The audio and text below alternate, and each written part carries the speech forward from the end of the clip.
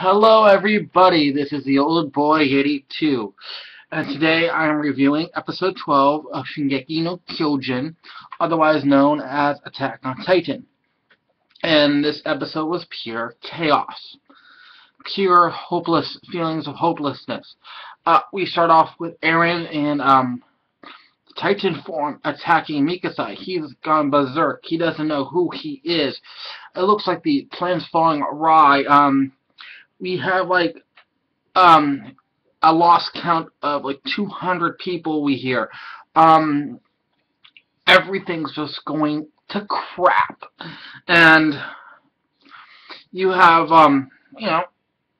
everyone's dying or losing, and then we see Eren inside the Titan. And he thinks he's at home, family's good, so he's having some sort of hallucination. And, Mikasa's trying to protect him, save him. And then we have Armin. Armin here is great because he's like, I'm not going to let this fall apart. We're going to make this work. All this stuff. And in the end, so it's just people dying, the plan's going awry. One of the members, their 3D maneuvering gear starts to fail, so they're on the ground running. And that means he's running from a Titan. He can't fly around and get around like he should. He ends up cowering inside of buildings, hoping the Titan doesn't find him.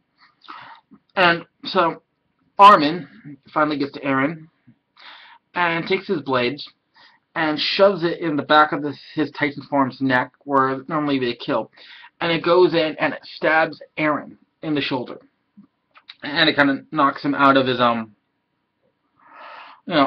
of his hallucinations, and boom, pretty much that's it.